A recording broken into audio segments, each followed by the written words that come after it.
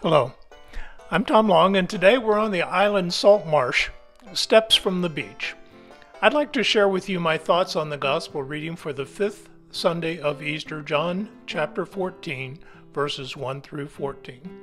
Feel free to pause the video now and read the passage for yourself.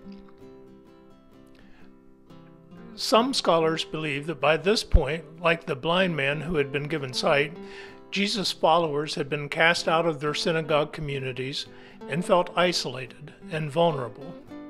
Into this context, Jesus spoke his words of comfort. Let not your, and here he's using the plural for your, let not y'all, let not your heart. Now here, some translations translated hearts, but he used in the original Greek, he uses the singular version of heart. Let not your, plural, heart, singular, be troubled. Jesus is talking to his disciples as them having one common heart. Gently he encourages them. Let not your heart be troubled. Jesus is talking about his disciples as having that one heart. He says he's going to his Father's house to get our rooms ready and that he will come back and get us and fetch us home with himself. He then says to his disciples, you know the way to the place, to which my namesake Thomas makes the almost humorously honest response, Lord, we don't know where you are going, so how can we know the way?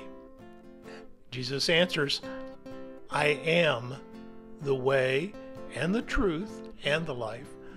No one comes to the Father except through me. Jesus is the way because he is the gate to the sheep pen, as he said back in John chapter 10, verse 7. It is through faith in him that we become a part of God's family, become one of God's sheep, God's household. We will even have a room in God's house prepared for us by Jesus himself.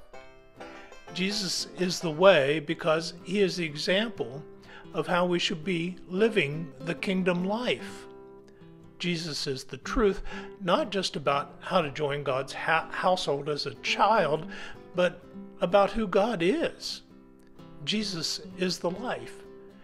Being connected to God through Jesus is what it means to be fully alive. It is for this very reason that Jesus came, according to John chapter 3, verse 16 and John chapter 10, verse 10. When Abraham met God in the burning bush, God gave his name as I am. Now John tells us that Jesus is the I am, because he tells us of several times when Jesus used that expression. He said, I am the bread of life. I am the light of the world. I am the gate. I am the good shepherd. I am the resurrection and the life. I am the true vine. With all of these I ams, John is forcefully driving home what Jesus forcefully drove home to his disciples. John is driving home what he said in the prologue to this gospel. Jesus is the Word was with God, and the Word was God. Not that we modern people are any thicker than the disciples. Philip followed up on Jesus' drop the mic I am statement by asking Jesus to show them the Father. Jesus amplifies what he has been saying, what he's been teaching them by stating plainly, anyone who has seen me has seen the Father. Then Jesus wraps it all up by pointing back to himself as our way. If we have faith, we will do his works, he says, and even greater, as he will answer those prayers offered in his name. Jesus doesn't really amplify what he means when he says that we will do even greater works. I don't think he's saying that,